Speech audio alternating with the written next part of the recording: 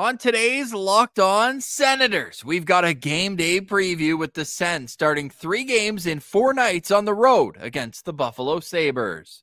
And both teams had high hopes for this season, but which team fell further from their expectations? We'll get into all that, plus Jake Sanderson, Owen Power, 2 up-and-coming defensemen. Will compare and contrast their seasons and careers so far. That's all coming up on today's edition of the Locked On Senators podcast. Your team every day. Your Locked On Senators, your daily podcast on the Ottawa Senators. Part of the Locked On Podcast Network. Your team every day.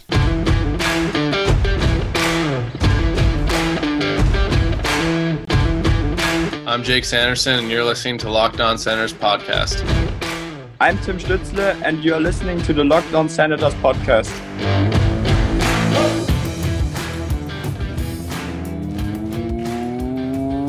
Welcome inside episode 1011 of the Locked On Senators podcast. I'm Ross Levitan, soaking in the South Scottsdale sun alongside Brandon Piller up in the Blue Mountains. Today's episode is brought to you by FanDuel. Make every moment more. Right now, new customers get $200 in bonus bets with any winning $5 bet. That's $200 if your bet wins. Visit FanDuel.com/lockedon to get started. You can also follow the show on social media. We're at Sens Central on Twitter, LockedOn.Senators on Instagram. The show is free and available on all podcast platforms, including on YouTube, where we say hello and let you know a like, comment, and subscription go a long way to helping the show grow. Today is Wednesday, March 27th, and Pilsy, what's the answer for you? Which of the Sens and Sabres have been more disappointing? I mean, obviously, this is bias coming from a Senators podcaster and Senators fan. And I guess people could switch that either way they want, depending on how they want to look at this answer.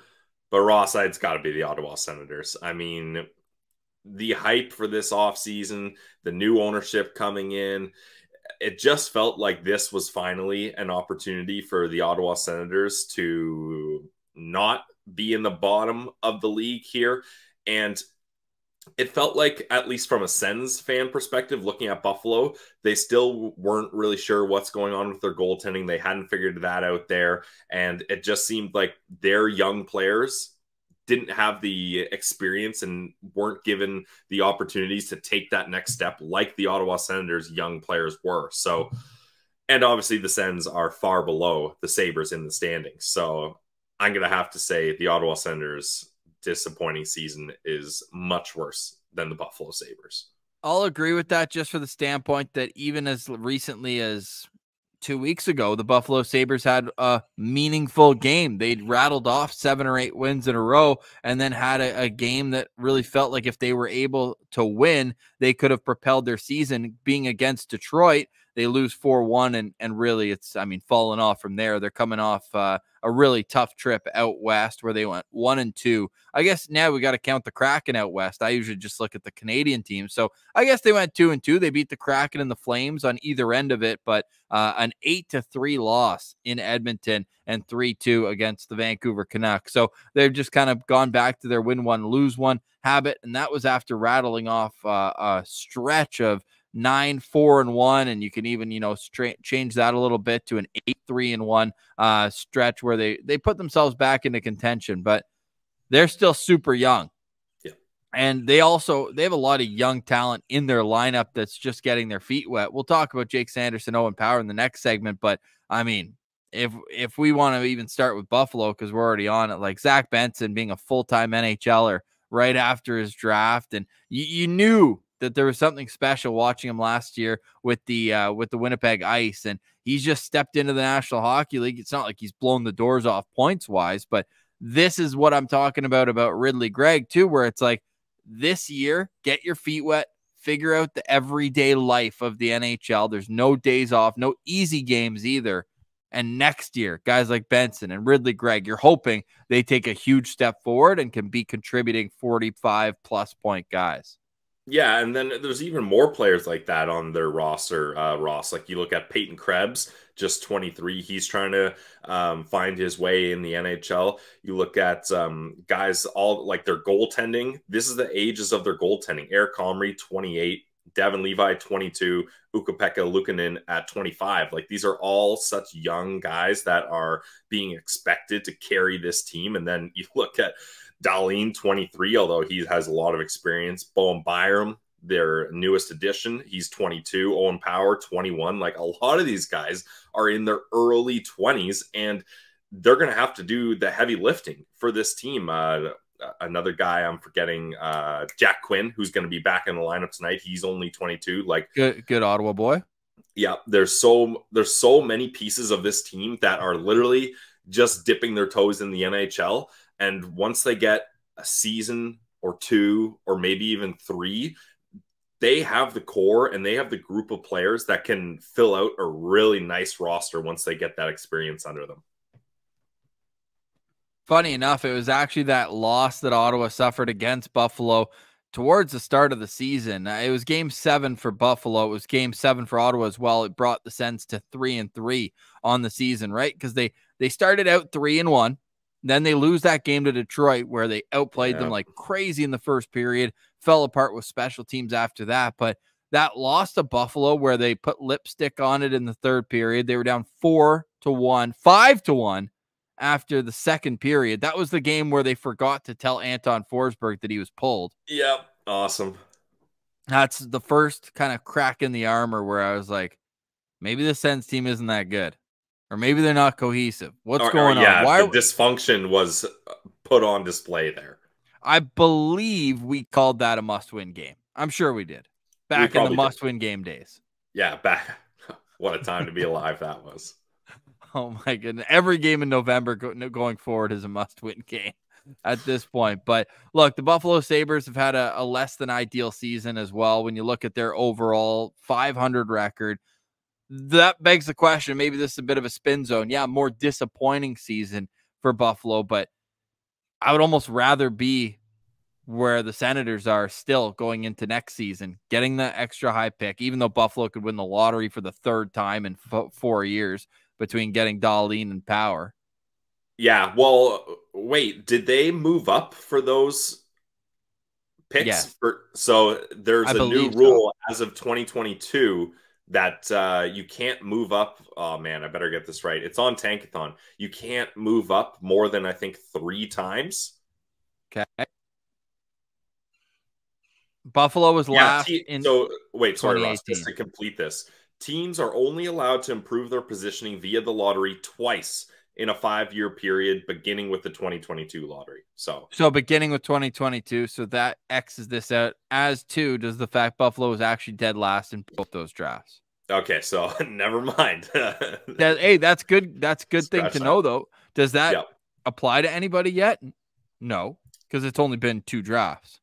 Nobody moved up in both 22 and 23. I don't think so. No, but it's something to keep our eye on going forward. But the thing, Ross, to play devil's advocate to your point there, they got a goalie.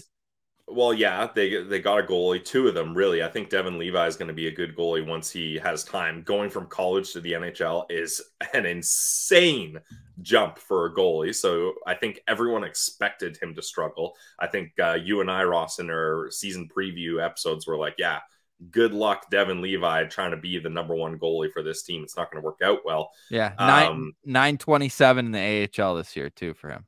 Yeah.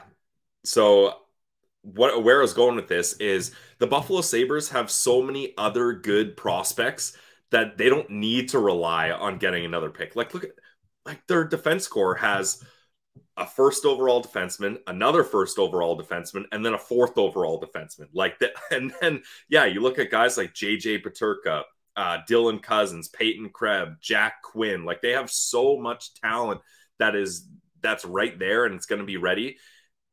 For the Buffalo Sabres, finishing way lower and kind of in the Ottawa's range, I don't know if it would really do them that good because they only have so many roster spots where they can have these guys. That's why you saw them move Casey Middlestat, which is kind of a weird move. You're like, okay, we got too many good centermen, so let's move a centerman for a position that we have 2 first overall picks for already. Like, That is the conundrum that the Sabres already are in. They're like, we got too many good guys. We have to find ways to move other players into other spots just to fill out the roster a proper way. So, and Dahlin, he can play both sides.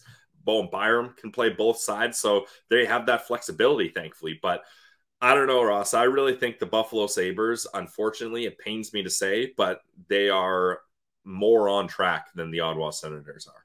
We'll see where they're at tonight. 7 o'clock puck drop in Buffalo, and here's how the Sabres are expected to line up. Tage Thompson, first line center between Jordan Greenway and Alex Tuck. Dylan Cousins between JJ Peterka and Jack Quinn, making his return from a long injury absence. Peyton Krebs centering a line of Jeff Skinner and Zach Benson. And the fourth line, Zemgus Girgensons with Robinson and Olofsson. On the back end, it's on the back end, it's Bowen Byram with Rasmus Dahlin. It's Owen Power with Henry Jokiharju. Cale Clegg is with Jake Bryson. In goal, we expect it to be Ukko-Pekka Luukkonen. Devin Levi is up and could be the backup. Pillsy, give me a quick lookout player to watch. Lookout player for me, Ross, is going to be Bowen Byram. As I just mentioned, he was part of that trade, the 1-for-1 trade. You love to see hockey deals. Doesn't happen that often these days, but traded straight up for Casey Middlestat from the Colorado Avalanche. And Byram knew all along he was never going to get to be a number one defenseman on Colorado. Cale Makar is there, which is what makes this trade kind of ironic. He's got 2 first overall defensemen in his path here, so it's not like he has an easier path here. But, however, his ice time has gone up drastically since switching to the Buffalo Sabres. In 9 games with Buffalo, he has an average ice time of 23:32. With all the other games with Colorado this year, so 55 games, he was averaging 19:51, so almost 4 minutes more ice time he's getting, and he's got 6 points in 9 games with the Sabres. So I'm going to be looking out for him to see how they fit him into that back end. I'm excited to see that as well. For me, though, I'm going up front because we've talked a lot about Buffalo this segment, but haven't mentioned Tage Thompson, and he'll be my lookout player. Last year, 47 goals, 94 points. This year, struggling to redo those numbers, and rightfully so. Those are big boy numbers. Still 22 goals, 45 points in 61 games. He had more goals last year than he has points right now. Wow. There you go. And against the Sens, I always feel like he's a guy who comes to play. He's also on a bit of a streak right now. He's got points in 5 straight and has 10 points in his last 8 games. So starting to come alive after a slow start to the season. So the 6'7" centerman will be my lookout player to watch. Hard to miss. On the other side, how about a 6'6" defenseman, Owen Power, first overall pick back in 2021, but he's only 4 months younger than Jake Sanderson. So I think it's a very fair comparison to make. We're also going to look at the Ottawa Senators, who had an optional skate this morning as they begin 3 games in 4 nights. They will be in Buffalo, of course, tonight. Tomorrow, they'll play back at home against Chicago, and then they'll be in Winnipeg on Saturday. So we'll get into that throughout the rest of the week. But coming up next, we will get into the Jake Sanderson versus Owen Power debate and look at the Sens lines into tonight's game. This is Locked On Senators, your team every day. Today's episode is brought to you by our friends over at eBay Motors. Passion, drive, and patience. That's what brings home the winning trophy, and it's also what keeps your ride or die alive. eBay Motors has everything you need to maintain your vehicle and level it up to peak performance. They got superchargers, roof racks, exhaust kits, LED headlights, and so much more. Whether you're into speed, power, or style, eBay Motors has got you covered. With over 122 million parts for your number one ride or die, you'll always find exactly what you're looking for. And with eBay Guaranteed Fit, your part is guaranteed to fit your ride every time. You get your money back. It's that simple. Because with eBay Motors, you're burning rubber, not burning cash. With all the parts you need, but at the prices you want, it's easy to turn your car into the MVP and bring home that W. Keep your ride or die alive at ebaymotors.com. Eligible items only. Exclusions apply. eBay Guaranteed Fit only available to U.S. customers. Check it out today, guys. eBay Motors. Today's episode is also brought to you by the GLEBE Central Pub. If you're looking for a spot in the Glebe, the GLEBE Central Pub is where to go. I mean, it's a neighborhood pub with great food, awesome drinks, and the atmosphere to match. But what I love so much about the GLEBE Central Pub is that they're always making sure that it's an inclusive environment and one where you can go and have trivia, interact with the other patrons, and really feel a part of the community at the GLEBE Central Pub. You know the games are going to be on the TVs. You know the dartboard's going to be there if you want to throw some darts. You also know that if you follow them on social media, GLEBE Central Pub, you'll be able to see when they have live events, like their live music, like their open mic night. You never know what's going on at the GLEBE Central Pub until you follow them on social media, GLEBE Central Pub. They also, of course, have the Sens Shuttle. So you can go to the game tomorrow, hassle-free, just $17 round trip. The bus leaves the pub an hour and 15 minutes before the game. Sue will bring you right back afterwards. It's just good vibes on the GCP shuttle. They also pick you up right where they drop you off. So no confusion, no problem. All good times, all courtesy of the GLEBE Central Pub. So get your tickets today on their website, GLEBECentralPub.com. But if you're last minute, hop in, and if they have room on the bus, you can go. But that is a bit of a risk. You can always go and get your tickets in advance online. So go check out the GCP, 779 Bank Street. The vibes are free at the GCP.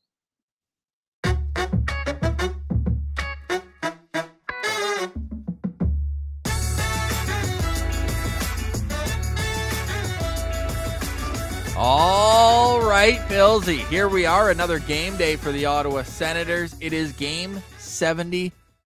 12 games left on this Senator season. Of course, we'll be boots on the ground for 3 of those 12.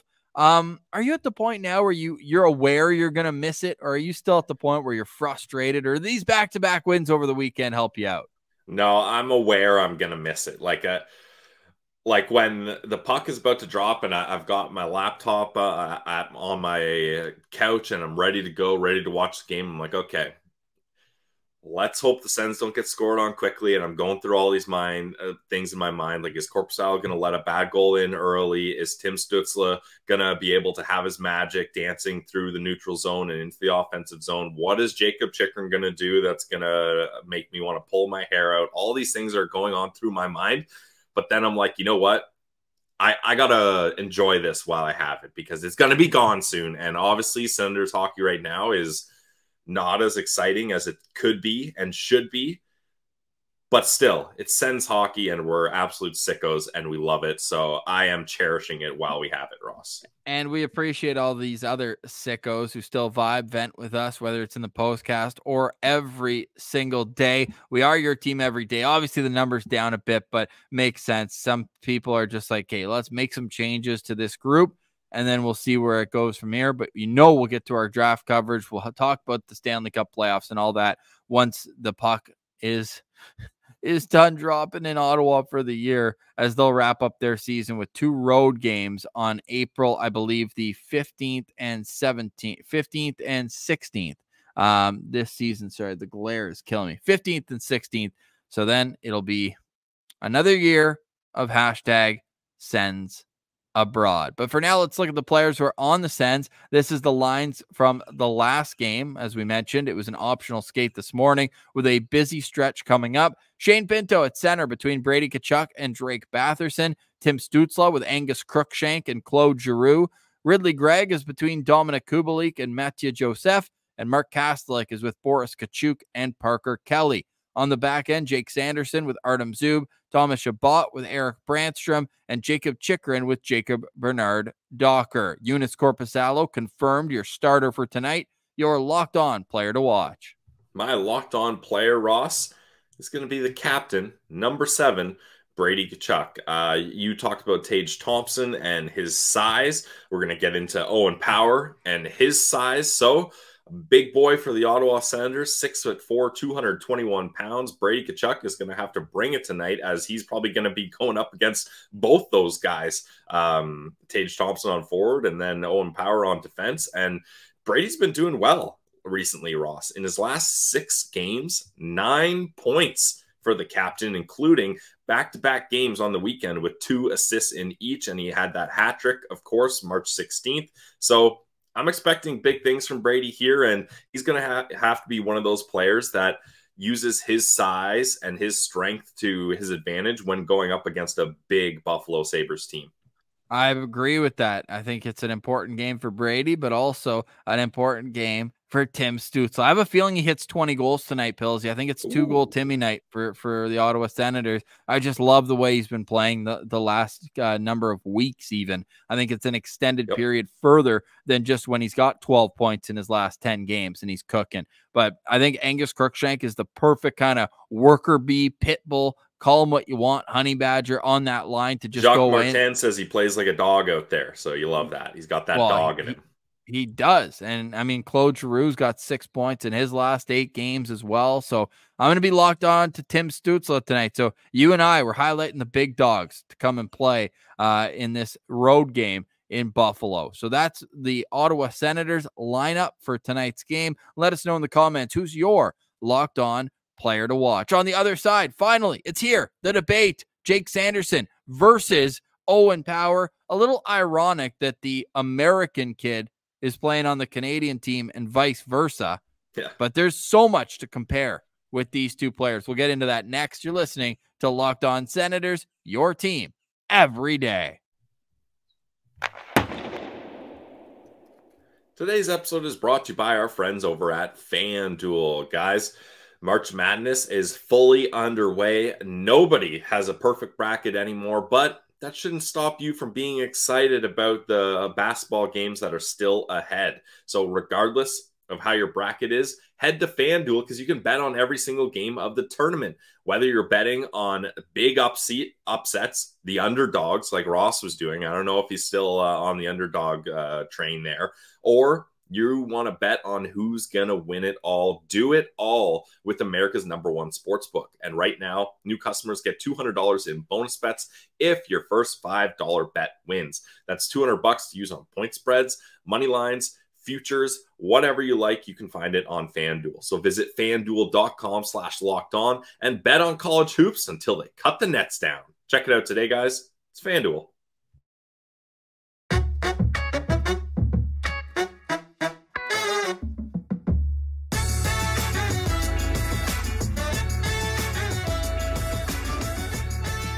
All right, Pilsy, here it is. Game day for the Ottawa Senators taking on the Buffalo Sabres. The Senators come into this game back-to-back winners, and our friends at FanDuel, they're going wild. They've got a parlay right now, a popular same-game parlay, Sabres money line, Tage Thompson anytime goal scorer, and then shot props for Dylan Cousins, 2 or more, Tage Thompson, 3 or more, Brady Tkachuk, 4 or more, and the over. Oh, it's a lot going on. What's the total odds for that? $10 wins 106. So like plus 1,060 or something. Yeah. Wow. Oh, man. So if you want to get wild responsibly, you can go do that over at Get Wild Responsibly. That should be our new slogan, Ross.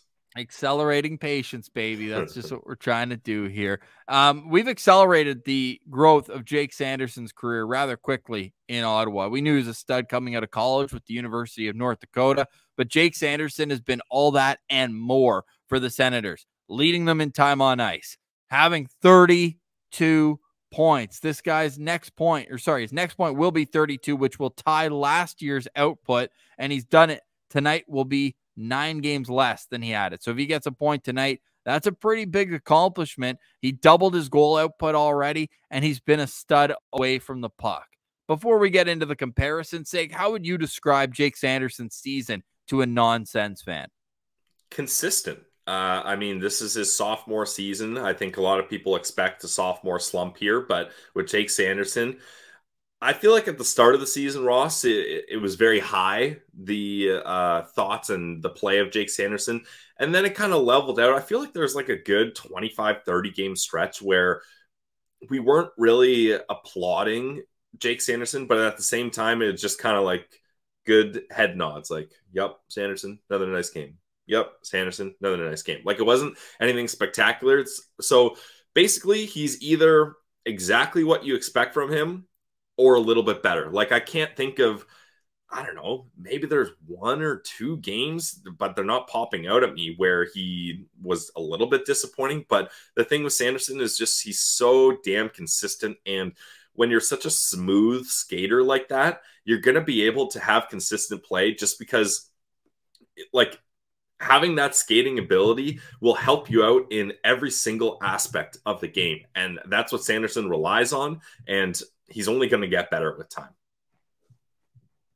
Only going to get better. I think it's an understatement too. He's already signed his big ticket, but the way he takes care of his body, the way he shows up every day to get better, I mean, the sky's the limit for Jake Sanderson, but it's the offense to me that has really kind of popped more than I expected. And we're talking about a guy who hasn't had a point in quite a while. He's actually on a bit of a stretch right now where a puck hasn't been going in for him since he had that goal and an assist against Pittsburgh. He's gone pointless in 7 straight. So you look at these little kind of dips, at least in terms of the offense. There's another stretch where he went 4 without a point. Back in November, he went 4 without a point as well. So it's not just that the offense is kind of plateauing. We already mentioned he's going to set a career high this year, as long as, this 7 doesn't turn into 19. I think he'll be fine with that. But away from the puck, the pivots, everything, it just seems like he's using his skating to his advantage, which I think is kind of the number one thing for him, because he's never going to be, that physical presence that a guy like Owen Power could be if he wanted to kind of use that size for more of a physical acumen. But I just think that with Jake Sanderson, for me, he's taken on so much responsibility, especially with Thomas Chabot out of the lineup. He was the number 1 defenseman. And then even when Chabot comes in, we're seeing it night in, night out. Jake Sanderson is the top pair guy. They've got Thomas Chabot at 2 and Jacob Chychrun at number 3, which you wouldn't have expected, at least maybe on the outside looking in on this team. So I think the Sens are so lucky to have Jake Sanderson as a part of the core going forward, a complete untouchable when it comes to revamping this roster come off season, and just brings it every single night. So that brings us, he was the 5th overall pick in the 2020 draft. And then a guy who was born 4 months later, Owen Power, one of the oldest players from the 2021 draft, goes 1st overall. And we got to watch what we say here, Pillsy, because we're going to be cheering for him one day when he's wearing the Maple Leafs, the Team Canada uniform, or he actually does have a World Championships last year with Team Canada. Huge part of kind of the next wave of talent coming from Canada. But man, this guy, he's pretty much putting up an identical season as Jake Sanderson. It's also his sophomore year. Plus, he did get those 8 games out of school that Sanderson was injured, so couldn't play, did sign, but couldn't play. But if you look at the numbers, Sanderson has 1 more game played. 1. That's it. But then you look, and Jake Sanderson has 2 more goals and 3 more points. So 2 more goals, 1 more assist than Owen Power. Like, these guys are really neck and neck. Yeah, it's crazy how comparable they are. Like, really, the only difference is Sanderson is a better skater and Owen Power is a bigger guy. Like, that's kind of it. Like, they both have such similarities that both of these teams are blessed to have young stud defensemen like this. Like, I don't even really know, Ross, where we can, other than the skating and the size, where we can point major differences for these guys. Well, I think, and maybe this is also a product of your environment. Rasmus Dahlin's, of course, going to take the number 1 minute. Number 1, both these guys 1st overall picks, but in the defensive zone and kind of be that stalwart. And I look at the offensive zone start time. Owen Power is at 54% of his starts are in the offensive zone, 55.3 in his career. Whereas Jake Sanderson's on the other side of that 50% marker. He's at 47 this year and 46 for his career. So he's being utilized in more defensive situations. With Zub, right? Right, with Zub. That's a shutdown pair if I've ever seen one. So to still be able to put up the offensive numbers without having the advantage of starting in the offensive zone. And look at the shot difference to me. And I know it's not the be-all, end-all for defensemen, but 142 for Sanderson, only 93 for Owen Power. when you look at it, neither of them take very many penalties, which I think is very impressive for both, that they're able to control their body and defend these top end players without taking penalties. If you take out Jake Sanderson's fight against Matthew Tkachuk from the end of November, they actually are identical. They both have 16 penalty minutes, so 8 minor penalties for each of these two players, which is just kind of another kind of eye-opening. Wow, like, are they a bit of a clone of one another? And I think for Sens fans, like, okay, well, I mean, that guy's a first overall pick. So if we're going to kind of pump Sanderson's tires, I mean, this is kind of the guy who would be at the top echelon of what you're comparing to. So I think Sanderson's done every bit as good to match what Owen Power's done so far in his career. Sanderson averages just a shade over 23 minutes per game, whereas Owen Power is at 22:41. So again, they're 20 seconds different. Yeah, it's crazy. And Ross, I think if you would have asked people outside of Sens and Sabres fandom, which one of these two guys do you think would have a fight attached to their career? Probably not Jake Sanderson. Well, Owen Power doesn't play the game physically. That's the thing. I mean, with that size and the last name Power, you should be out there hammering guys. They're tied in hits, Sanderson and Power, 39 each. Jeez. Yeah, these guys were made in a lab and cloned. Sanderson has 116 block shots. Power has 98. Giveaways 35 for Power, and a lot more for Jake Sanderson. Obviously, he's playing in his own zone. He's got 71. So, okay, there's the major outlier. That's surprising to me that it's that high, because, like, I don't think of Sanderson and I'm like, giveaway machine. No, but Sanderson also has 10 more takeaways as well. So he's just in the mix a little bit more than Owen Power. But, I mean, both elite level players, and I know the Red Wings fans want to throw Seaman Edvinsson in the mix. Let's get this guy out of the AHL first before we can start really having that conversation. But I think this is a head-to-head matchup we're going to be talking about for the next decade or more.